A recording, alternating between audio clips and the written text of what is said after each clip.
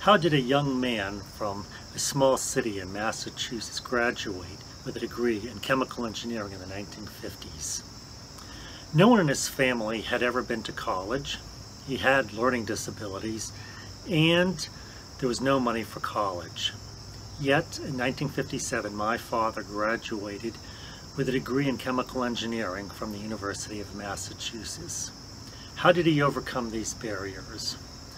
One factor was his love for chemistry.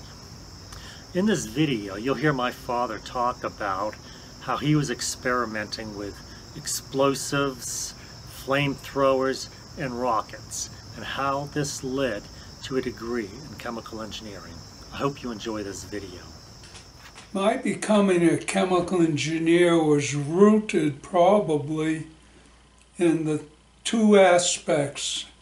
When I was growing up, Donnie Femier, Kenny Colonna, and a few others of us got interested in building rockets.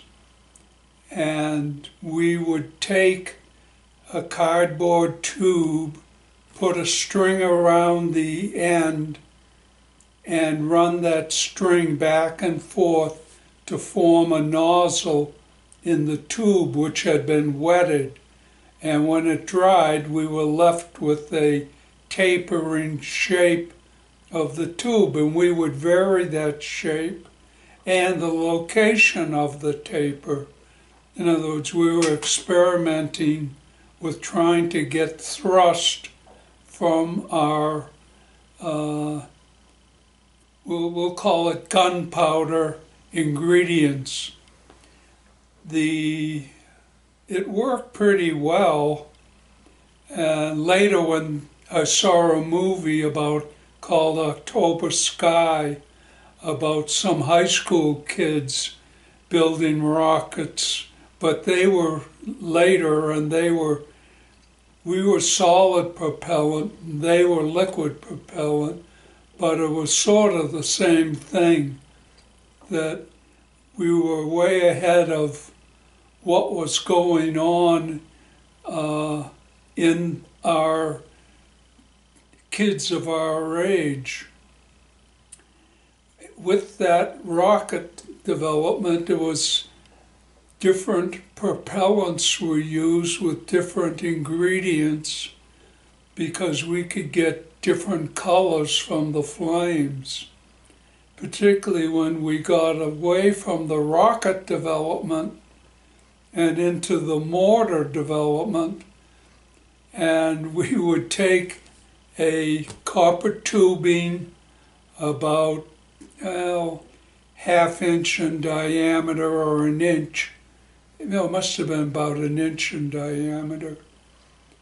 We would drill a hole about 3 inches from the bottom of the tube, and we would pour propellant down the tube and put some cotton wabbing on there and put a piece of Jet X fuse, which came from model airplane rocket engines. And we would then take a CO2 cartridge, which was a steel or aluminum type of tube, which was about 3 inches tall and about 3/4 of an inch in diameter, maybe more. And when they were exhausted, the CO2 cartridge, there'd be a hole in the neck of the tube. And we would pour gunpowder or other explosive powders which we were experimenting with into this CO2 cartridge tube and put a piece of Jet X fuse in there and then wrap tape around it, a much longer fuse than the one that went into the copper tube. So you had a two-person operation. One person would light the long fuse in the CO2 cartridge, drop it down the tube, and the other person would light the short fuse, and you'd both back away, and the short fuse would set off the charge in the long copper tube, blow the CO2 cartridge, sometimes about 100, 150 feet up, and it would explode, and there'd be different colors.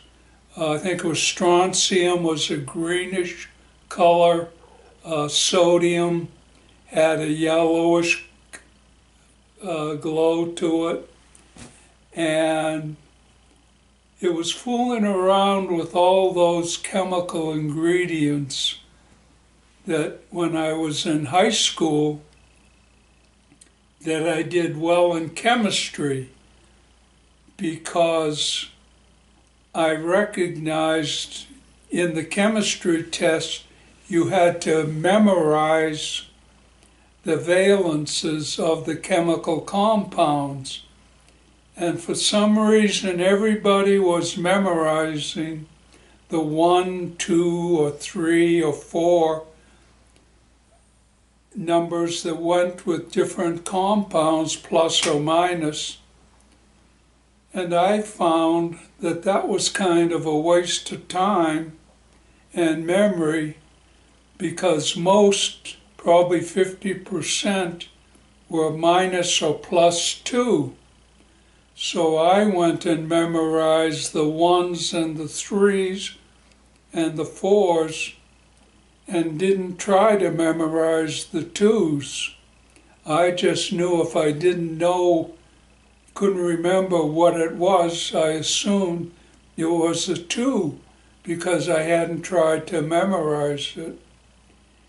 And I was doing very well on the chemical tests, and other people were struggling. They were asking me how come I was doing so well, and I told them my trick, which it sort of came to me that part of my character, I didn't have the smartest brains in the class, but I usually seem to find aspects of learning that help me to overcome some of the learning disabilities I had.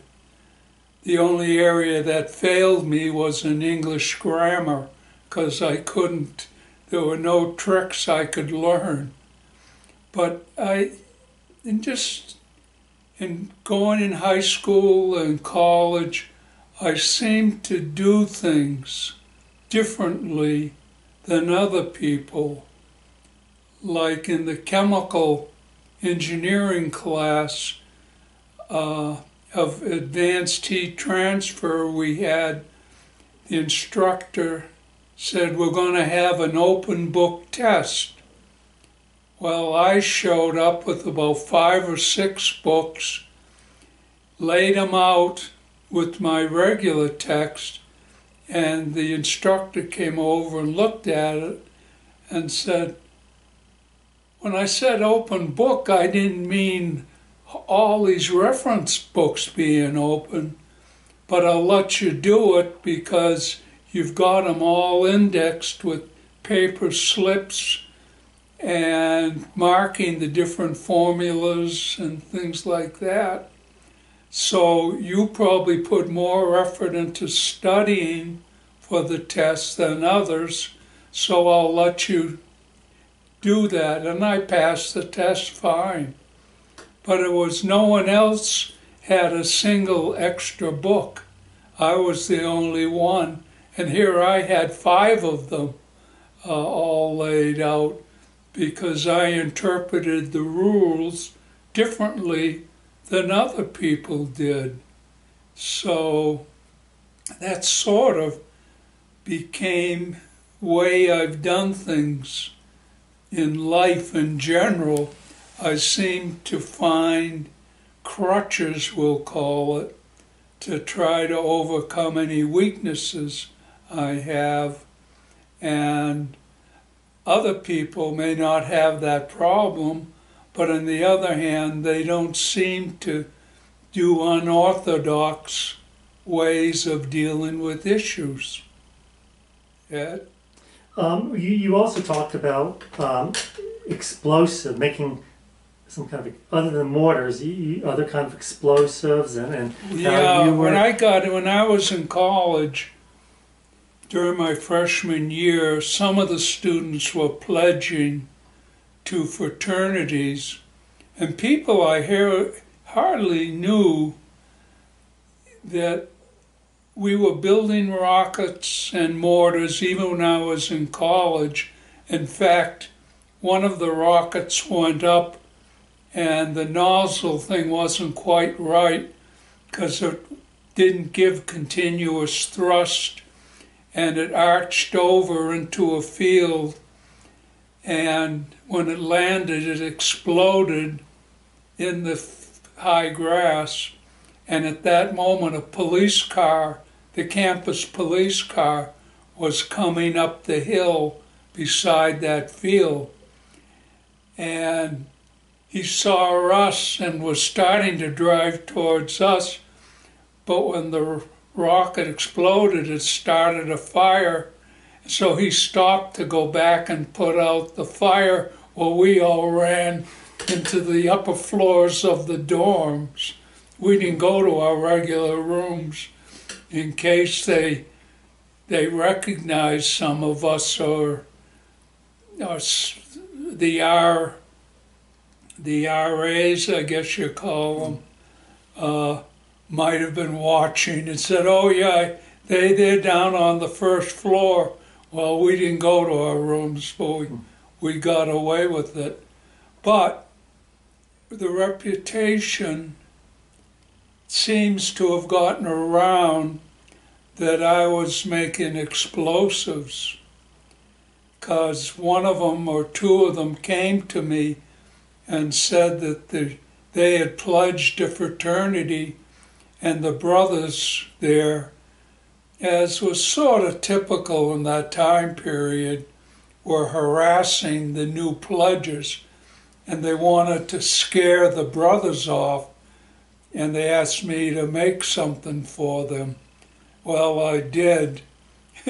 It wasn't too successful, but it accomplished what I wanted, or what they wanted, because what happened was, rather than totally exploding, it was pretty big. The ends blew out and it became two giant flares, and it scared the people off, and they thanked me later for avoiding getting harassed. It was a different time. Earlier I was thinking of not quite that explosive. I almost got in trouble with flamethrowers because we were building them too, which was sort of a takeoff of the chemical stuff, because we were using pressurized cans with bottles and containers of kerosene, shooting out the kerosene over a flame, and there was and I think I told this story before, that there was an abandoned house in the middle of Framingham Junction where we lived, and some stupid reason, coming home on the bus from school, we got talking about the flamethrowers and the experimenting with them in a nearby sand pit. And I said, well, maybe we should torch the building, test our flamethrowers. Well, about a week later, it was Halloween, and all of a sudden that house was on fire. We were nearby in the sand pit experimenting with flamethrowers, And we heard the fire engines, and we came up, and my pants smelled of kerosene, which was also kind of stupid. But some of the other people there, students, you did it, you said you were going to do it. And we didn't do it, and I figured it was someone in the group who was really trying to stick it to us, because there were some. Yeah. I had mentioned some Bancroft boys, neighbors, that I had stopped hanging around with, and they could have done it. But I got home, and to clarify to my father, I said, you know, the old home down there in the junction, someone set it on fire, but it wasn't us. And he said, you mean the one at the intersection of Kittichewit and Beacon Street? And I said, yeah. He said, oh, that's too bad. I used to sell vegetables and fruit. That was an old store. And it looked like a house, but it was really a sort of a grocery store with a house shape to it. And he said he had fond memories of selling stuff there.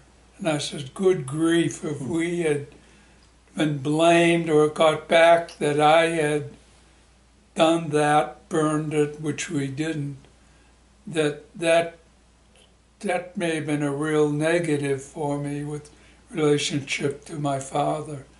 That building, the wooden floor was gone, the doors were gone, the windows were gone, the roof was there, the walls were up, and it sat on stones, like a foot of stone under the corners of the building. It was about as big as our living room here, a little bigger.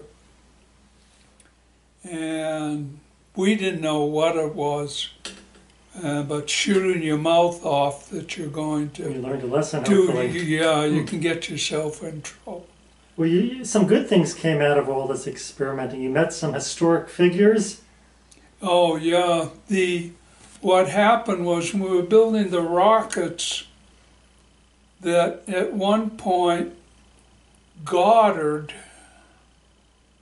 was at a nearby university, relatively nearby in Worcester, at Clark University, and he was considered almost the father of liquid rocket propulsion.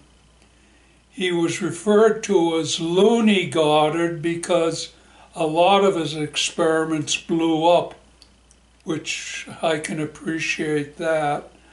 But in any event, he had died, but the university decided to set up because rockets then now, this is 15 years, maybe 20 years after his rocket experiments.